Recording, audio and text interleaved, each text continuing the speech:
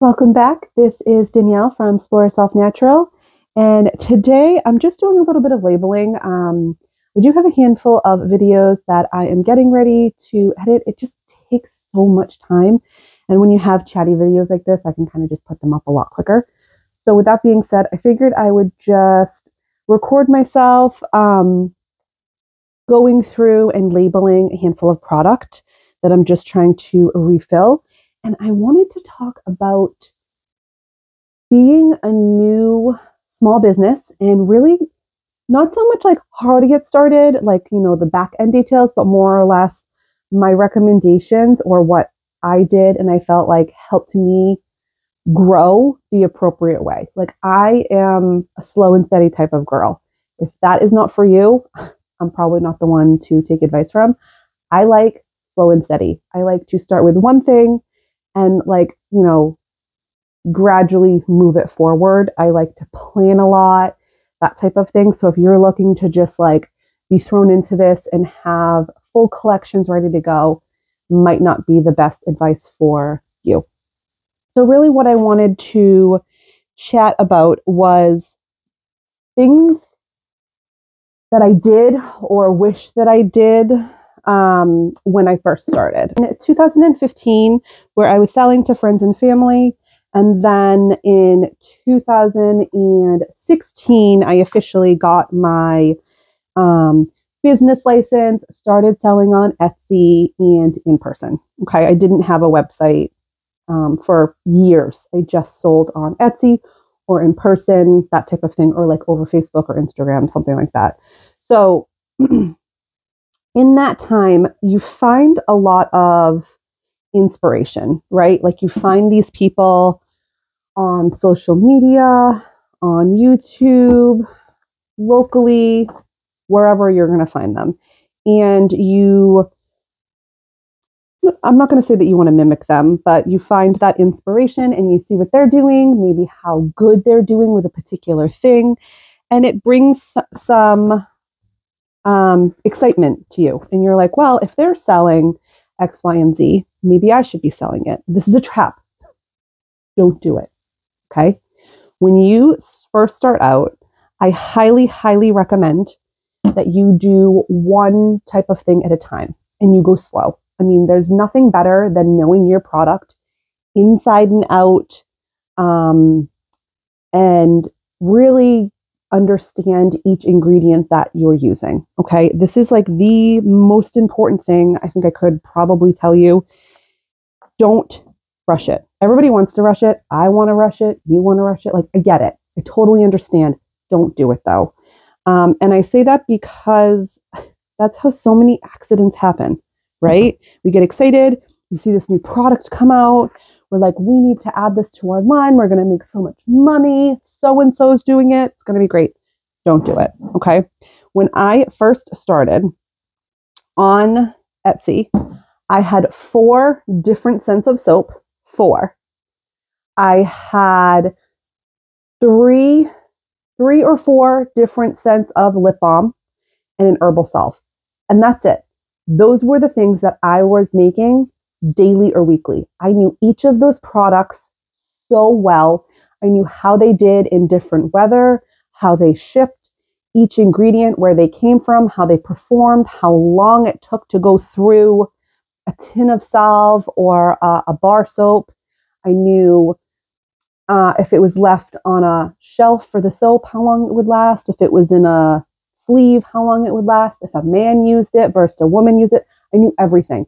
That's what you need. That is the most important part of this business, is knowing your product inside and out. And when you come out with a line, and there's no shade this way, I don't mean it like this, but when you come out with such an extensive line that maybe hasn't been tested as lengthy, and you haven't gone through as much because there's so many products to go through, right? I'm sure you're testing them, but are you testing them at the length you would if you only came out with a smaller core line, is really what I'm trying to say. And I learned a lot from that.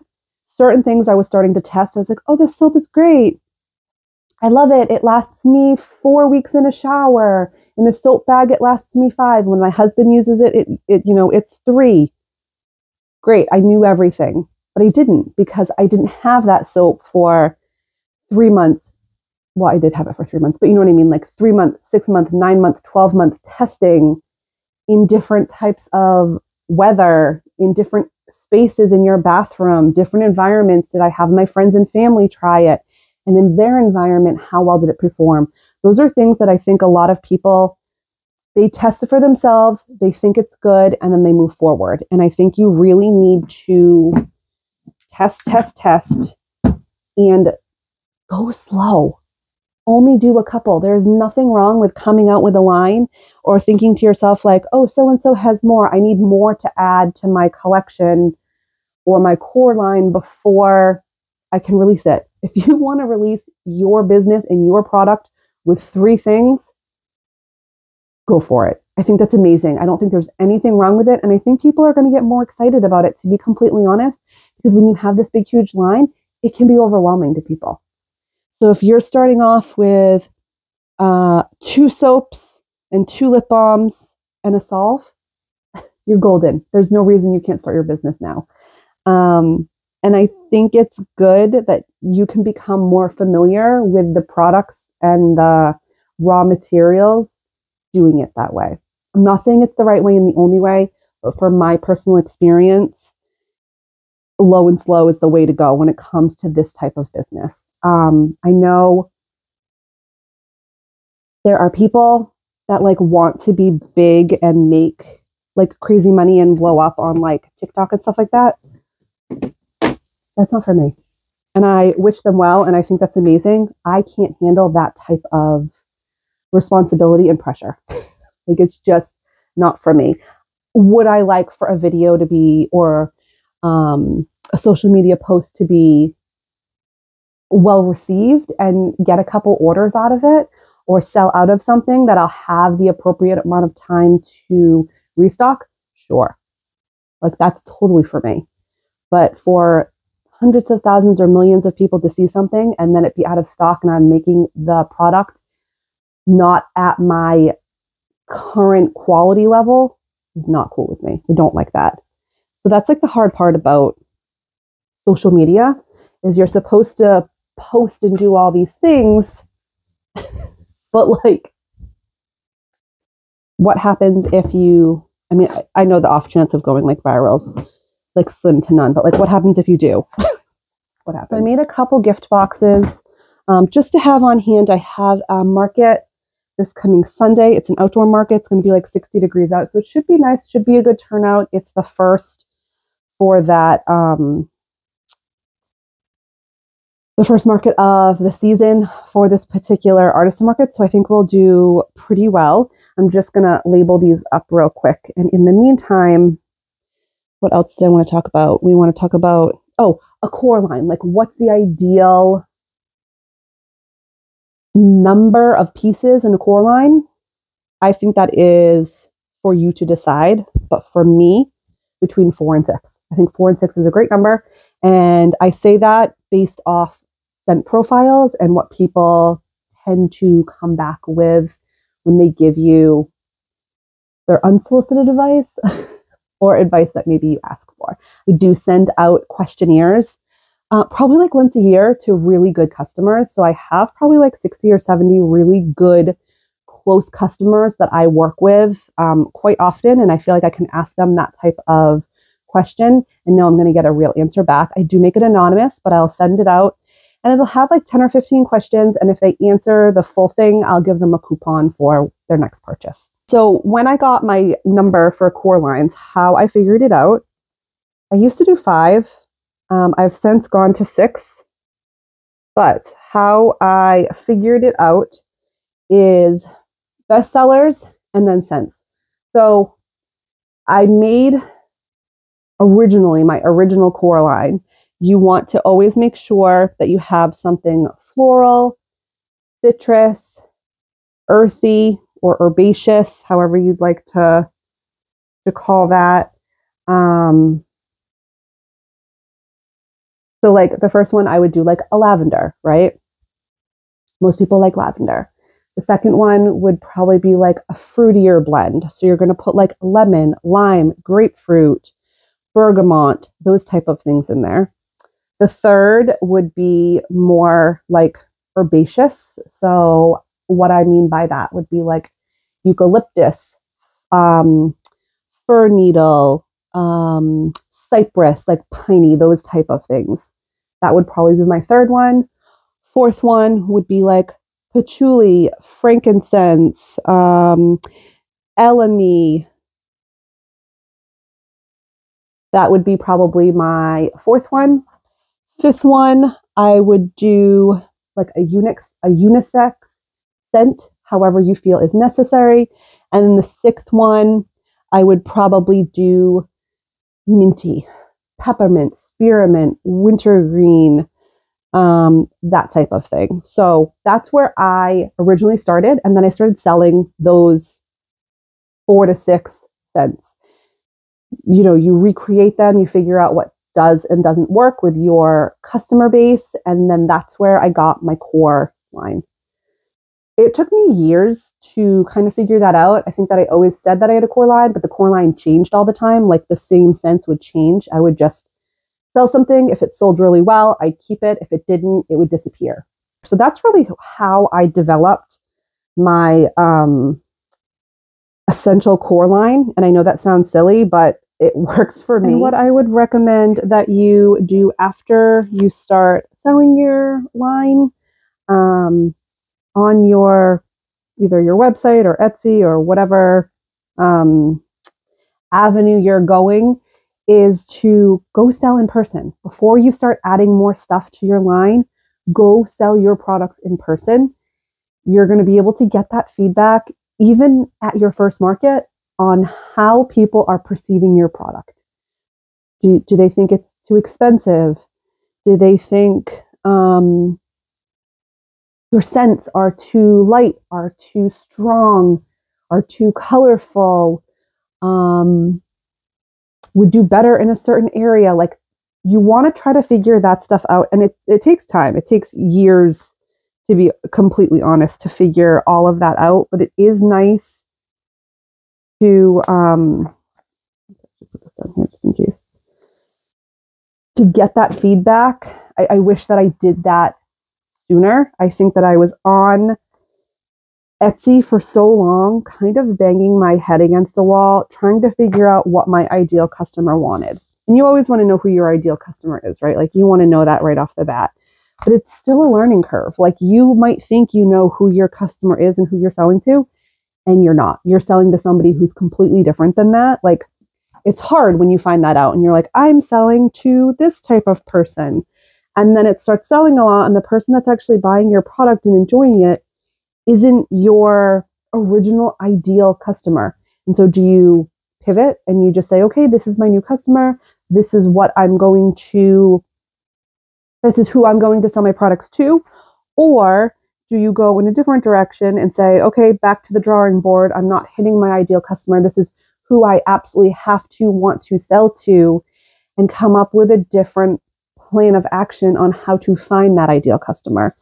I think that's one of the hardest things, is trying to like find your target audience, essentially. You know what I mean? At least it was for me. Like, I was convinced at one point that I was selling to like a young mom, earthy crunchy, in her early 20s to late 30s, like, you know, Starbucks mom who drives the white SUV. Like, that's who I thought that I was selling to for like a year or two into business, like had everything. And then I realized, after doing some questionnaires and really talking to my customers in person, because when you have somebody buy from you online, like, I don't know who they are. I don't know who Jane is. Is Jane a 50-year-old woman with no kids, or is she a 30-year-old woman with a 2-year-old? Like, I don't know who Jane is. And when you're going to markets and you're chatting with these people, you figure out who Jane is, right? So I went longer than I probably should have, but that's totally like a learning curve, part of owning your own business, thinking who I'm selling to, and then realizing who my ideal customer was. And my ideal customer is probably from, I'd say, like 35 to 60. They're definitely on the older side. Some have kids, some don't. They want more natural stuff. But most of my like hardcore regular customers who order from me every month without a doubt are probably in their 40s to 50s. And I didn't realize that for quite some time. So when I was trying to design my labels and my listings, I was putting things in there for my younger audience when in fact my audience was older and they didn't care about those things. They cared about these things. So I only say that as like feedback for you. Hopefully it's something that you can resonate with and understand. You always think you're going to know who your ideal customer is. And you have all this information and all this research you've done, and it doesn't always work out that way. Your product was made for a reason, but your customer can and will change. I promise you that. Unless you decide to go a whole different route and say, I need to have this customer, so you're going to change your whole business plan due to that. That's probably the longer way to do it, but each his own. Everyone's different. But I thought I was selling to somebody completely different than who I was. So just thought you might enjoy that tidbit. All right. So gift boxes, we are done. I will show you. Do you want to? Let's open a gift box so you can see what they sell them in person. We're going to figure out what our customer wants. After that, once you, and I'm not saying go to like one market. I'm just saying like go to multiple markets. You want to get a lot of feedback. Maybe try to collect their email addresses. So if something new comes out or you have a coupon, you can get that repeat customer. And then I would work on your website. Maybe that's wrong for some people and they want a website first, but it's very overwhelming. Like just running a business, just like this part of like making product labeling, inventory, learning rules and regulations, which you can and can't do. Like there's just so much that people don't tell you that goes into a business. And people are like, oh yeah, you run a business like 24/7, like you never stop. And I'm like, yeah, sure. Like you literally never stop. And there's just so many behind the scenes things that you don't think about or didn't think about until you needed to think about. And I don't say this to steer you clear of it. I just say this so that you're informed. I feel like online or on YouTube, everybody just shows you like the great things about it. Like, look at how much money I'm making, or these new products that I'm coming up with, or this great feedback I'm getting. And they're not giving you like, oh, but it took me 4 hours to make this label. And the feedback I'm getting is because I'm offering them this, that, and the other thing. And I'm not saying all people, I don't mean it like that. But sometimes when I sit down after a long day and I want to relax or learn a little bit more about my craft, like it's nice to be able to relate with someone and then be like, oh, I totally messed up on this thing and I just had to make like 60 of something. It's not all that it's cracked up to be. Or, I spent all this time making a label and it turns out it's the wrong way to label it or something like that. Like, I'm not looking for failures by any means. I don't mean it that way. But it's just nice to find like the human part of people and like the flaws as well within a business. Not just how great someone's doing, but like knowing that they could be struggling or having the same type of feelings as me.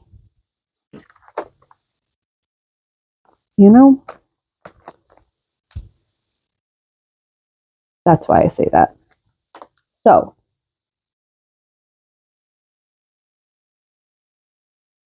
online,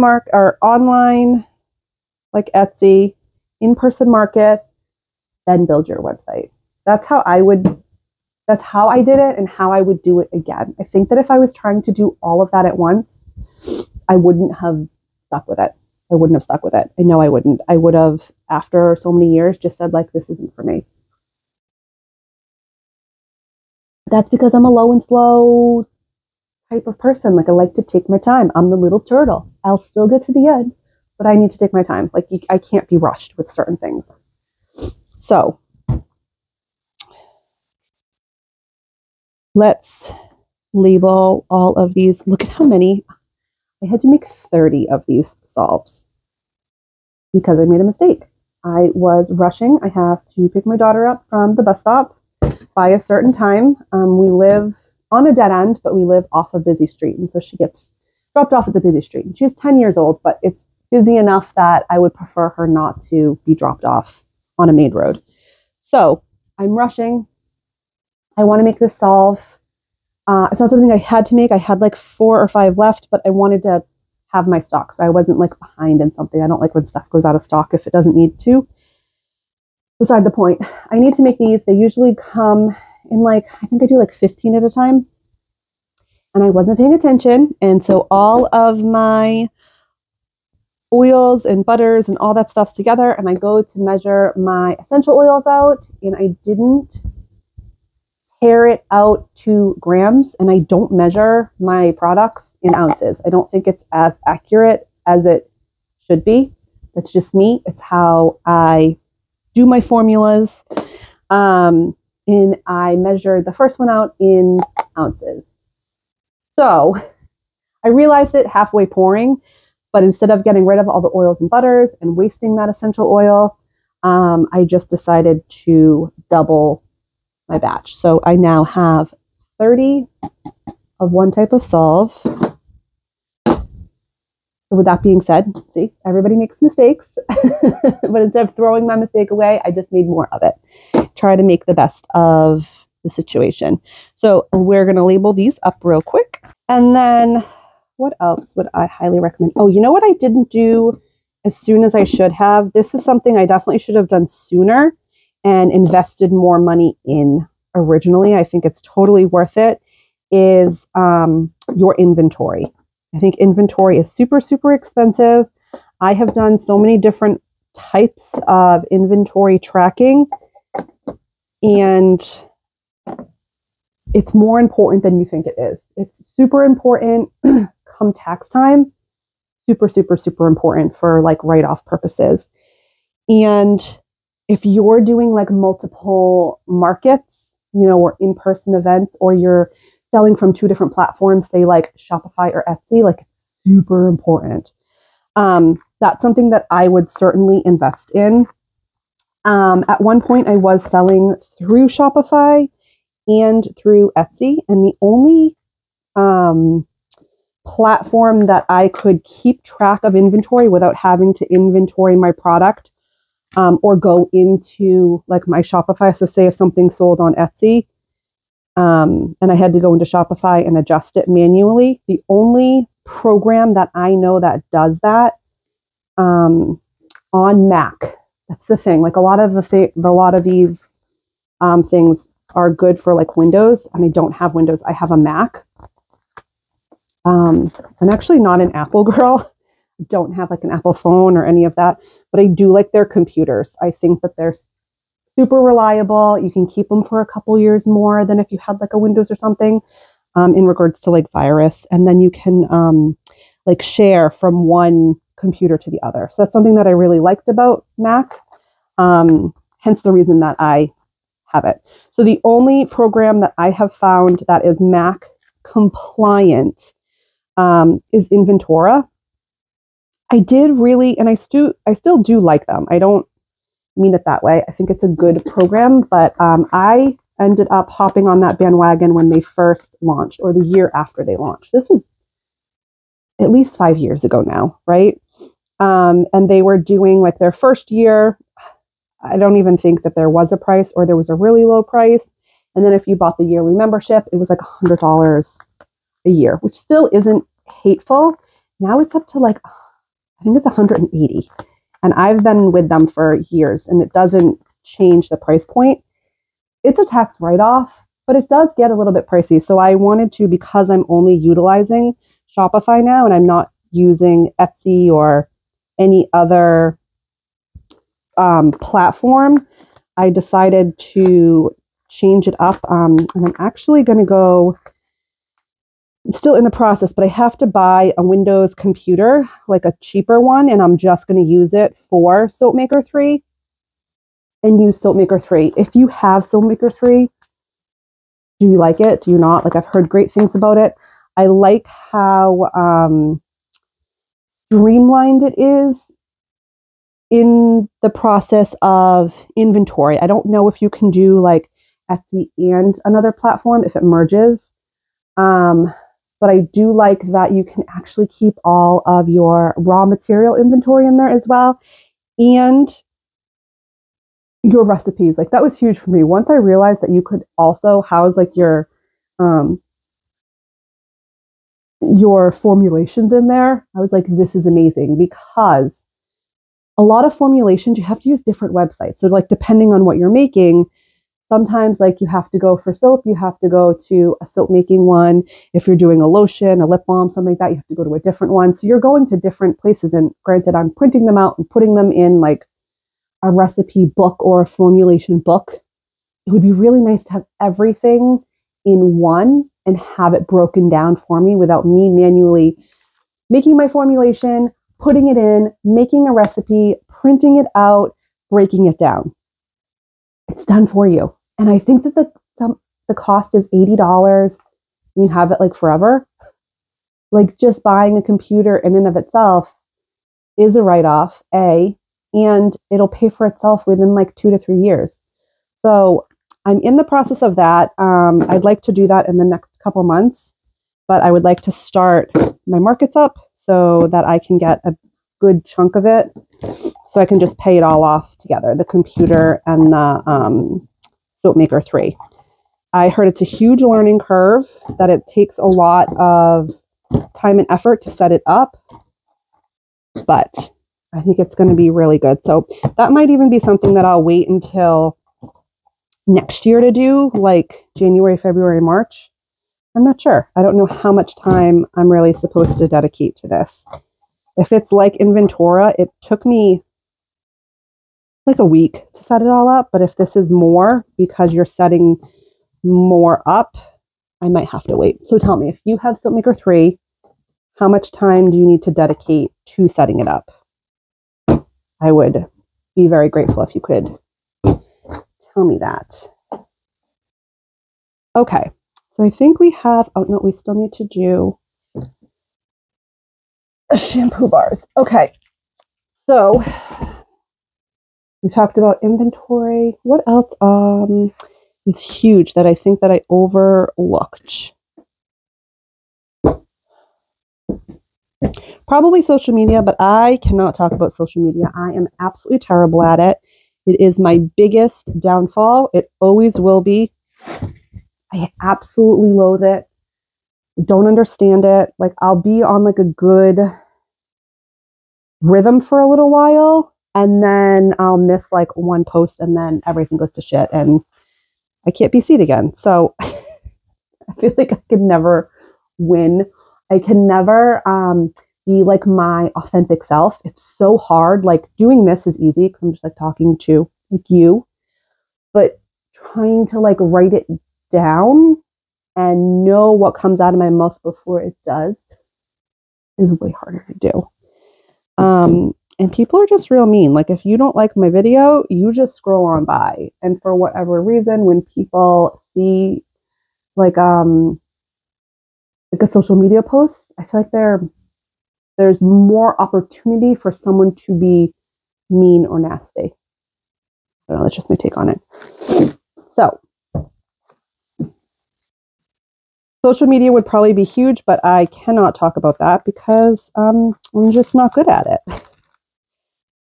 I'm sure there's other people on here that could give you tons of good advice when it came to social media, but that was not going to be me ever. Okay. And for my shampoo bars, I've been making shampoo bars for a couple years now, but I haven't sold them. Or if I do, it's just at in-person markets to like my regular customers. So I keep them to the side because they're are so many different types of hair, so many different types of people, what they do and don't like. But my shampoo bar has gone through, God, I can't tell you how many changes, 15, 20 changes, and I make a really good shampoo bar. I use SCI as my main ingredient and foaming apple. So those are my two main ingredients in here, and I absolutely love it. I have a super, super sensitive scalp. I was a hairstylist for years in my previous life. And so I know a lot about hair, and I think that's why I was so picky about it. But I will be launching the shampoo for the summer release, but I sell them in person. So if I have a customer, they just ask me and I will give it to them. But in regards to conditioner, I have tried all the different conditioners. I actually want a liquid conditioner. It took me a long time just to get on the shampoo bar train because it's like not a liquid conditioner. I can't do it. I've made a couple and they're all right, but they're just not perfect, and I want perfect, which I think is definitely a downfall for me. I have 4 different conditioner recipes that I like, but I don't love. So I'm still going to be testing probably for a couple more months. I've had dozens of people try them. Everyone tells me they like them, but I think I'm just expecting it to be salon quality. So that's why I haven't released it yet. But like that being said, like I think it's a good quality to have and a bad quality to have when you're so precise on what you want for your customer, for your product itself. Like I could have released these 2 years ago, 3 years ago, but I chose not to because it wasn't to my specification. Did I lose money doing that?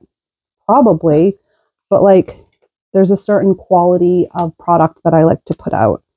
And that's why I say slow and steady all the time, because a lot of my products take a lot of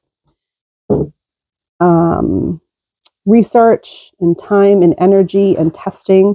And when I test, I don't just test on myself. I test on family and friends, regular customers. You know, if somebody asks for something and I'm ready to make that product, that person that asks me, if they're a regular customer of mine, they will get that first one once I'm happy with it to test out.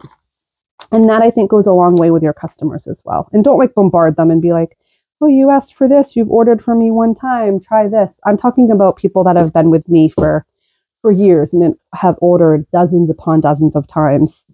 Not just like a random person that asked you to make something that they wanted. But I think it definitely builds that relationship with your customer for them to feel a part of it, included in some way. So that is my 2 cents on little tips or tricks to start a soap making business. I'm sure I missed a ton of stuff, but I don't want this video to be super long, and I'm not looking to tell you how to start your business, just more or less things that I have learned along the way and things that did or didn't work for me. So I hope this video has been somewhat helpful, and I will see you in the next one. Have a great day. Bye.